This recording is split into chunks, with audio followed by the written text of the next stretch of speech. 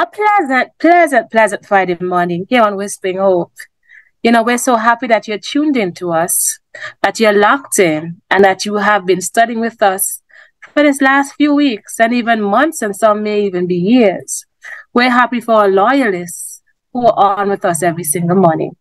And so, this week, it promises to be an exciting discourse as we culminate what we have been looking at, the Sabbath. How important is the Sabbath in all of this? The Sabbath at the end is the discourse for this week. And so we're so happy that we have Pastor Orville Joseph in the house just to take us to the climax of this lesson today, Friday. We have looked at worshiping the Creator, the hour of His judgment, good news of the judgment, fear God and give glory to Him, the everlasting gospel, a moment of destiny. Jesus wins, Satan loses. And so we're here looking at the Sabbath and the end. So good morning, Pastor Joseph. Welcome to Whispering Hope. I'm going to invite you to greet us here, and I'm going to ask you to pray, and then we'll jump into the discussion for Friday's lesson. Good morning to everyone. Again, it's a joy to be with you on our final installment of the lesson for this week. I pray that you have enjoyed all of the sessions in the earlier days of this week and that you were blessed. Being able to immerse yourself in the lesson has brought you joy, understanding, and freedom. And so this morning I greet you in the wonderful name of our Lord and Savior Jesus Christ. Let us bow our heads at this time as we pray. Loving God and our Heavenly Father, we commit all things into your hand. We give you praise, honor, and glory because it's due to you. And we ask that you'll forgive us of our sins and cleanse us from all unrighteousness. This morning, I ask that you will be with all those who are viewing with us, that you'll bless them, that you'll strengthen them, that you will cover them and protect them and shield them. We pray also that your Holy Spirit will be upon them today, that as we open your word, that he will give us understanding of what is revealed to us. Father, we also want to ask directly that for those who are sick, going through pain and anguish and disappointment, that somehow you reach out to them and touch them and bring restoration and healing and comfort and deliverance to them so that they can strengthen their faith and have a testimony of your goodness, your mercy, and your faith. I pray that you'll be our host this morning, that you'll bless her in a very special way. Grant us your peace now, we ask in Jesus' name. Amen. Amen. Something exciting and new is happening here on Whispering Hope. Traditionally, on a Friday morning, we discuss questions sent in by you, our viewers. But you're so special, and we just don't want to give you a one-line answer. And so we have dedicated a whole half an hour just to answer your questions every Friday evening at 6:30 here on Whispering Hope. It segues after into inverse, but we're so happy that for half an hour, from 6:30 on Friday evenings, that you can, get the answers to those burning questions. So, Elder Rodney Smith and all of you, Anita Carr and all of you sending your questions weekly and daily, we have separated the question and answer section just to give a little bit more explanation. So feel free. We invite you to comment. We invite you to send in your questions. And we're always happy here on Whispering Hope to be that light in our dark world. So again, please remember, 6:30 this evening, tune in, log on to Whispering Hope, where our question and answer segment will be featured. The first, yes, we have done it every Friday, but we are just going to have a little bit more excitement as we answer the questions. Some of them a little technical and may need more, information and more research, and we don't have enough time in the morning session to get that done. So half an hour for you, and we just want to let you know that we appreciate your questions, but most importantly, we appreciate you. All right, so this week we look at the Sabbath and the end. And Pastor Joe, we're going to look at our memory text, and again, I'm going to ask you to comment, and then we're going to go into our discussion on the Friday. And our memory text comes from Ephesians 3:9, and it says, "And to make all see what is the fellowship of the mystery, which from the beginning of the ages has been hidden in God, who created all things through Jesus Christ." Pastor Joseph, share with us, what is the meaning behind this text, or what is your understanding of it? For me, I think Paul is saying that the mystery of the fellowship, the experience that we have in Jesus Christ, is something that has been preserved through the ages, through eternity. Well, not through eternity, but since the foundation of the world began, God had willed it that Jesus Christ would come, would be the answer to the sin problem. And that mystery is now being revealed in Jesus Christ. But even more so, the Apostle Paul reminds us that the one in whom this mystery was hidden for ages is the one who is the creator of all things through Jesus Christ. And so it is important for us to understand, because the Apostle Paul synchronizes with Genesis 1 and also with John chapter 1, where God moved upon the face of the deep, and we see God, the Spirit, and the Son, when God says, let us make man in our own image. And then in John, as John declares, that in the beginning Jesus was, and that without him nothing was created that was created. All things were made by him. And here Paul emphasizes the same point. In other words, Paul is linking our redemption or salvation with the whole idea of God's creation. So God created us, and as a result, hidden in the mystery was that even though sin would come, that God would pay the ransom price for our sin, restoring us back to where we were before. And that's the beauty that our lesson introduces us to today. Amen, amen, amen. Why do we worship? That's a big question. Who do we worship? Even bigger question. We worship God simply because he's the creator. Revelation 4:11 says, for you created all things. And interestingly, Revelation 14:7 says, worship him who made the heaven and the earth, the sea and springs of water. And Pastor Joseph, this sounds very familiar to me. This sounds like Exodus 20, when we look at the 10 commandments, particularly the fourth one, which says, remember the Sabbath to keep it holy. And this week we looked at the Sabbath and the end. And the truth is, if we were observing the Sabbath from its inception, since creation, even now, in this 21st century, we would not have an atheist, we would not have an evolutionist, we wouldn't have any of those things. Because in the center of the fourth commandment, God identifies the fact that he's owner of this world. He created it. He places his seal upon this whole creation in the fourth commandment. And so we're called to worship him because he is creator of all things. And so, Pastor Joseph, some questions for you to help to enlighten us here on Whispering Hope. How does the message of the Sabbath answer the great questions of life, such as, where did I come from? Why am I here? And what is my eternal destiny? So clearly, the first angel reminds us, or the first messenger reminds us that we were created. And every time we think of creation, we think of the culmination of creation, which is the day that God set aside to memorialize what he had done the previous 6 days. So whenever we come to the point where we remember and memorialize the creation of heaven and earth, the sea and the fountains of living water, we are reminded that we were created by God. So the Sabbath plays a pivotal point in reminding us that we came into existence at the will of God, that through him that we were formed. And I keep saying that we were the special act of his creation because he took time out to hold us in his hand, to mold us, to form us, to shape us. And then he placed his breath of life in us, so that the dust plus his breath would make us a living soul.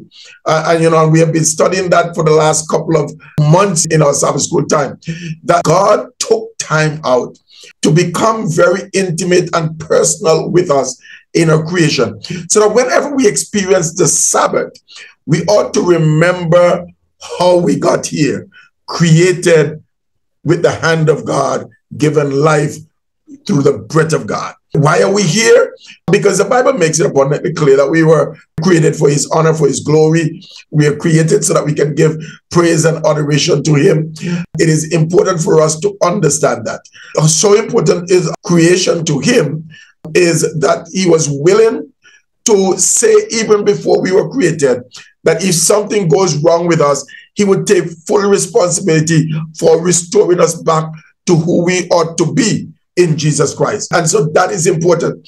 Also important is that the Sabbath reminds us that our life doesn't end with this time, but that there is a Sabbath beyond. And Isaiah very much reminds us of that in Isaiah 58, that there is going to be a new heaven, and from one new moon to another, from one Sabbath to another, we will all come and worship God.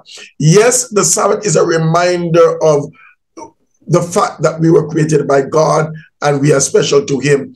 Two, that he created us for his glory, for his praise, because the Sabbath is a time when we take time out to spend time with him, to commune with him, to fellowship with him, to reason with him, to learn more about him, to experience him in his fullness and his beauty, unlike any other day. In the Sabbath, he had set aside for that particular purpose, and that is why he sanctified it and he blessed it, so that it would be unlike any other day.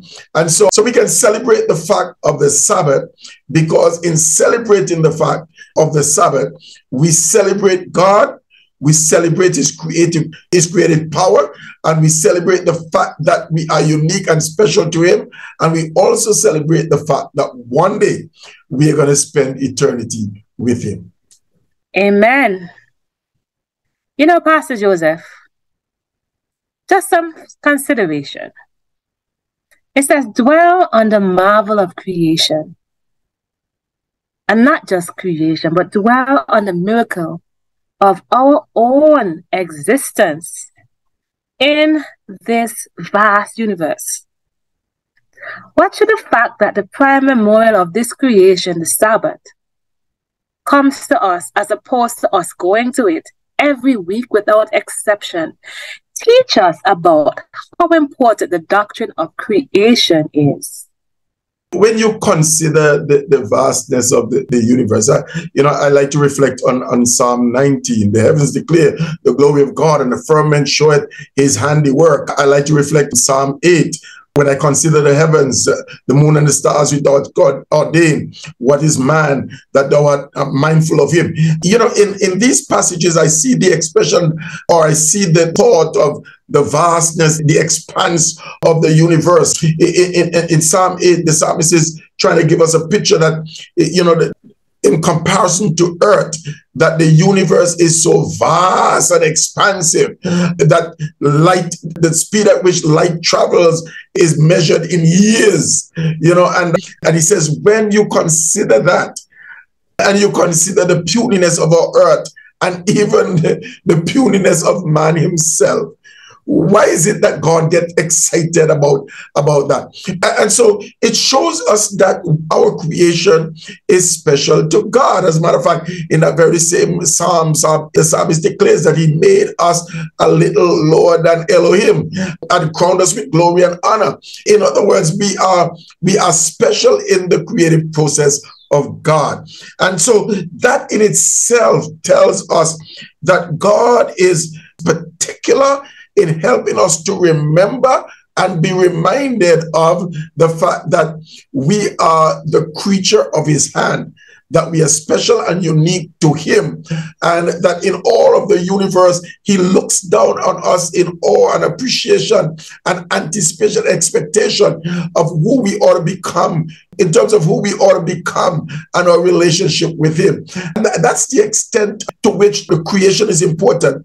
And to that extent, the Sabbath that speaks to us weekly of the creative power and process of our Creator God must stand as being significant in the entire universe as a time when God stopped, acted, and out of it emerged those who were made in his image. And so we ought to celebrate the Sabbath, and the Sabbath stands out as an exception to all those who might oppose God, to an exception for those who even might believe in evolution, all the theistic evolutionists and all the Darwinian. The Sabbath stands out as a condemnation of what is simply a theory and establishes what is truly a fact. Amen. You know, as you're talking about the universe and its greatness, we can never forget the greatness of the universe is God. You know, last week's lessons particularly paid attention to the sun. It says it has a diameter of 865,000 miles. It also says that the sun can hold 1 million planets the size of Earth. And if you're not blown away by that, it talks about this pistol star, which gives off 10 million times, not just 1 million, but 10 million times the power generated by our sun. And 1 million stars the size of the sun could fit in this pistol star. When we see the greatness of the universe, but yet still a loving God was willing to die for us, it talks of an amazing love. A love that we should never ever take for granted. And the Sabbath, as we're looking at, is a memorial that he is creator, a weekly indicator, a weekly anniversary, telling the whole universe that God is creator. And so, my follow-up question for you, Pastor Joseph. In Daniel 3 and Daniel 6, I don't know if we have time to go into that, but how do you see the issue of worship being played out in these inspired accounts? So just tell us what Daniel 3 is about and Daniel 6 is about, and then you can answer the question. Yeah, for those of us who are Bible students, for those of you who are Bible students, you'll remember Daniel 3, which is the whole story of the image of gold and the fact that people were called to worship this image and that the image was set up in defiance of what God says. So we learned something, that there was a time, Daniel 3, when something was set up in place of God or in defiance of God. And folks were asked to give adoration and glory and acceptance to what was placed or established to be in place of or in defiance of God. It was a challenge to God himself that he did not have the power to accomplish what he said he was. God did say that, hey, listen, I'm giving you an indication that there are going to be five kingdoms, that there's going to be head of gold, breast and thing of silver, belly and thigh as brass, and leg of iron. And then there's going to be a fifth kingdom that is cut out without hand. And that's going to be the extent of the kingdoms that rule the world. And that was God's decree. In defiance of that, Nebuchadnezzar says, listen, my kingdom shall be an everlasting kingdom. Therefore, God says that image is gold, silver, bronze, and iron.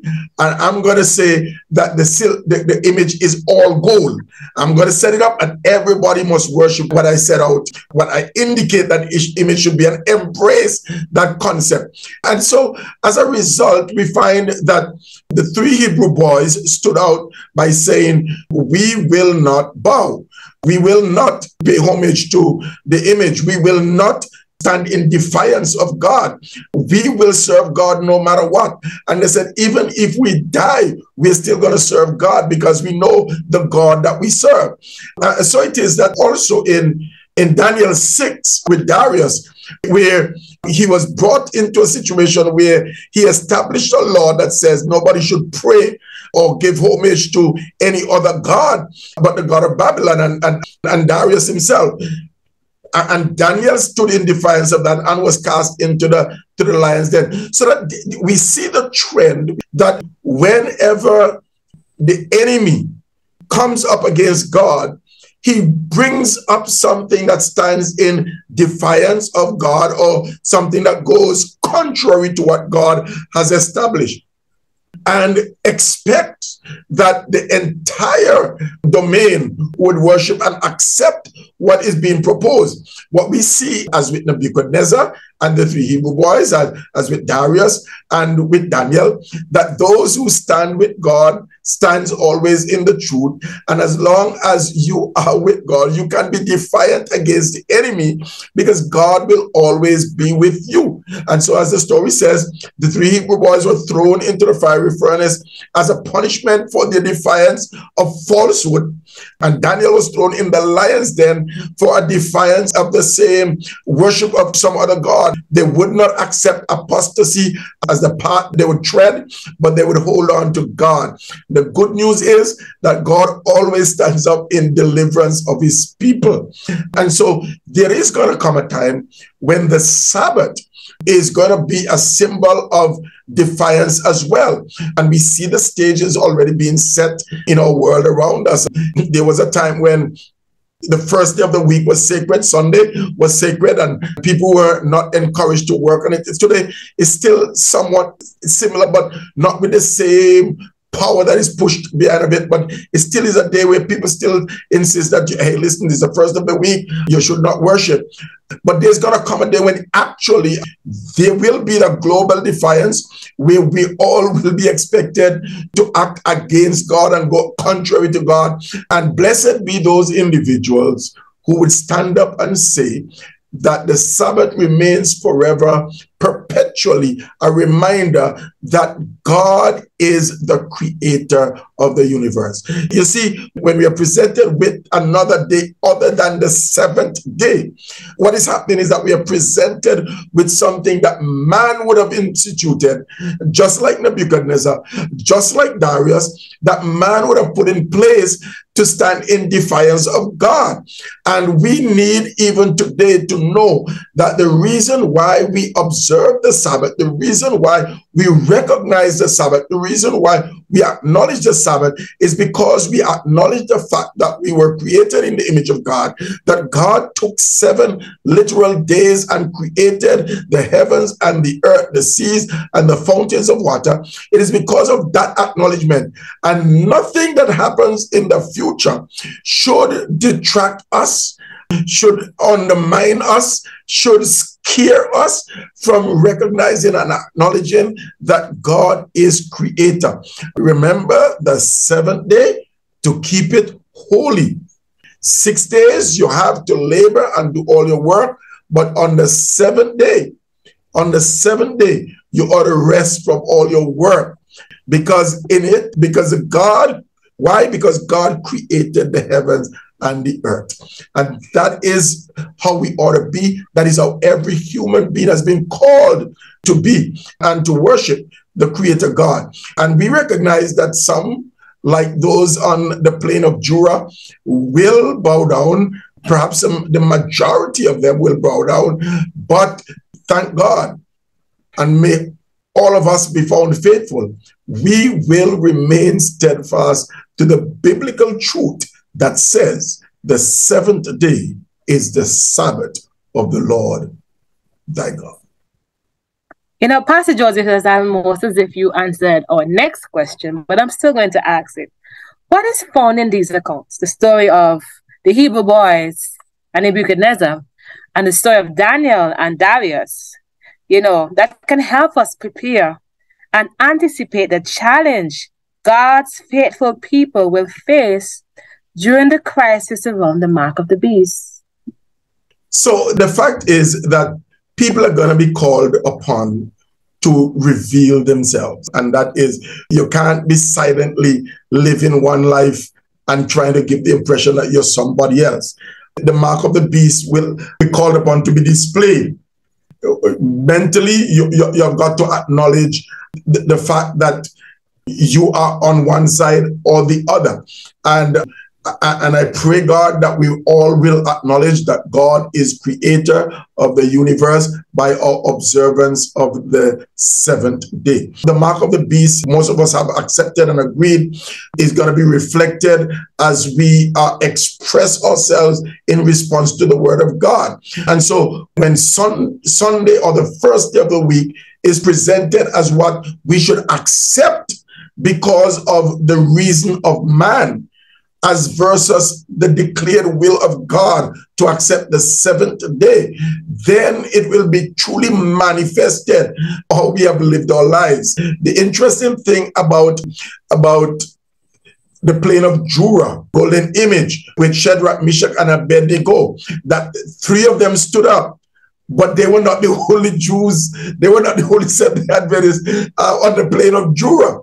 And yet, because of fear, perhaps, or because folks have already been compromised, perhaps, or because some people have been bought into the culture, perhaps, or because some people have position, perhaps, that they bow down because it is easier to bow down today and live tomorrow. You probably can repent, but there are some times in our lives, some moment in our experience, when the die is cast and the decision that we make seals us forever. And it's important for us to always be on the side of God.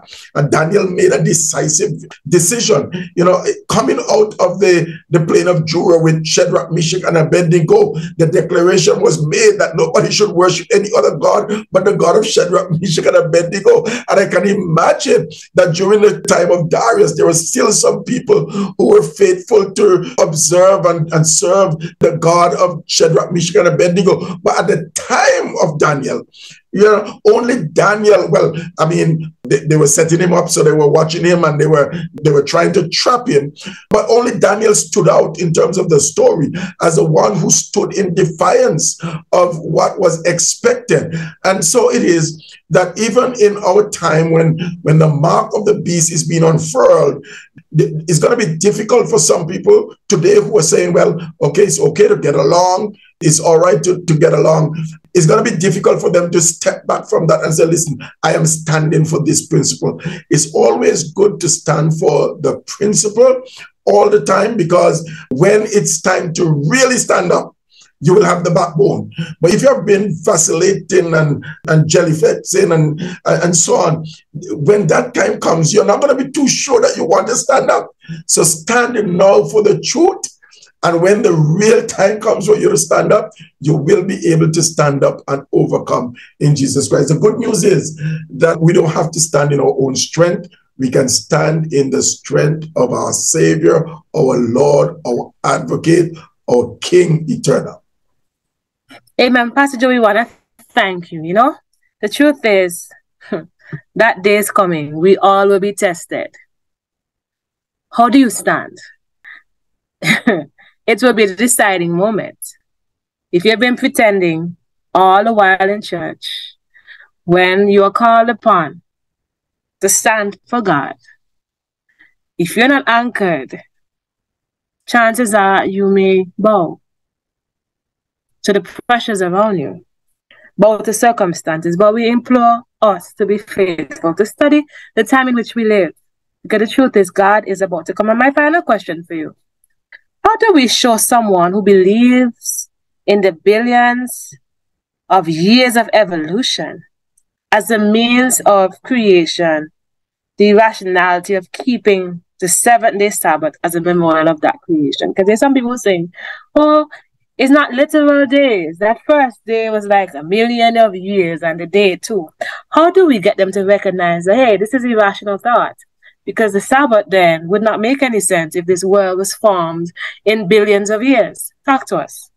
Yes, certainly. You know, it's always a difficult challenge when you have somebody who has accepted a falsehood or have rooted themselves in it to then try to pull them out.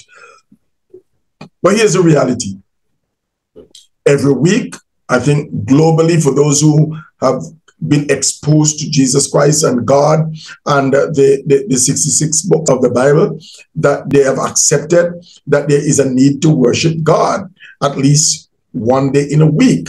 Some people say, well, we do it on the first day because it memorializes the day when the Savior of the world was resurrected. Others say we remember him on the seventh day because that's the day that he told us to remember, right? Because that day is a memorial of his creative work.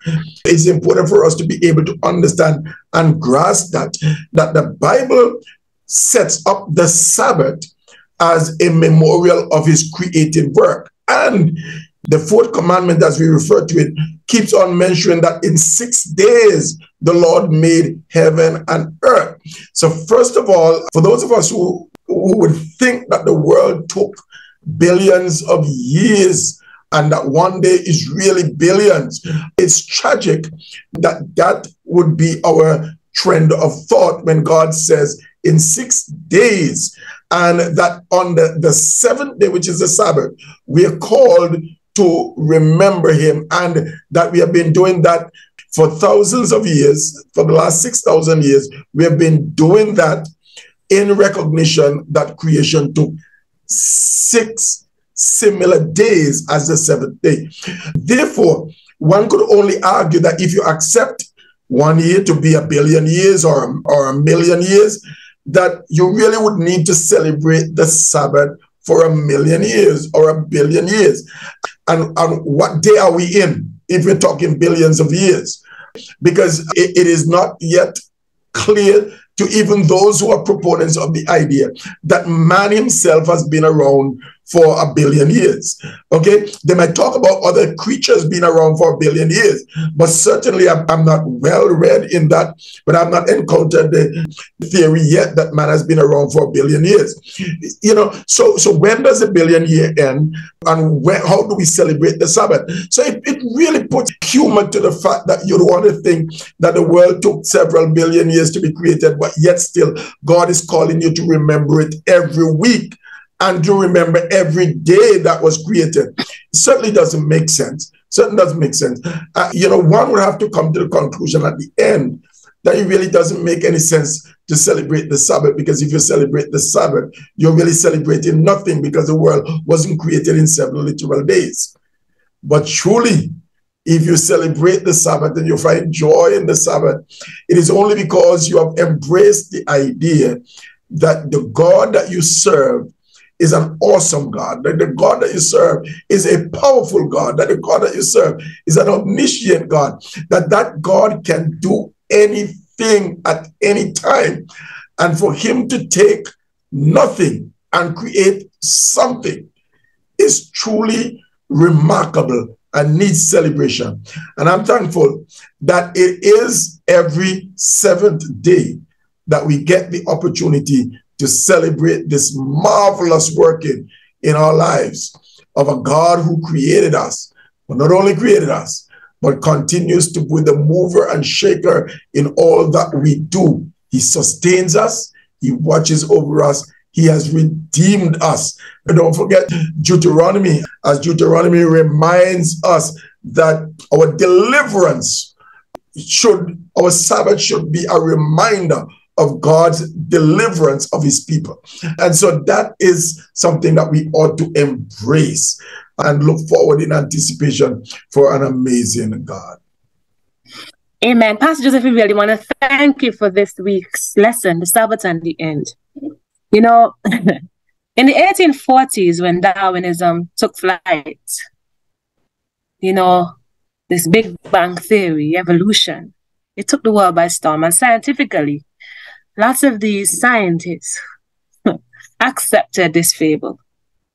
Truth be told, it takes more faith to believe in evolution than it does to believe in creation. You see, Whispering Hope, God created this world. There's behind of God, we see an intelligent design. We are fearfully and wonderfully made, the psalmist says. There's no chance about us. The smallest cell shows creativity. It didn't happen by chance. And I want for us to recognize that we serve the God who created this world. Genesis 1:1 still rings true. In the beginning, God created the heavens and the earth. It tells us of a God who not only created us, but a God whose love for us was so enduring that even when our foreparents sold our planet Earth, Jesus came as a babe. Moved from being our creator to our redeemer. He hung on a cross. He saw Orville, he saw Makeda, he saw Edson, he saw you, struggling under the burdens of sin. And he decided to die. Truth is whispering hope, the end is near. How will you stand? Will you stand up for right, or will you stand up for error? I implore you today, choose you this day whom you will serve. And say like Joshua, but as for me and my house, we will serve the Lord. And before we go, I just want to remind you that this evening at 6:30 p.m. sharp, we will be having our question and answer series with Pastor Orville Joseph. So until we see you at 6:30 this evening, happy Sabbath and God bless. And see you at 6:30.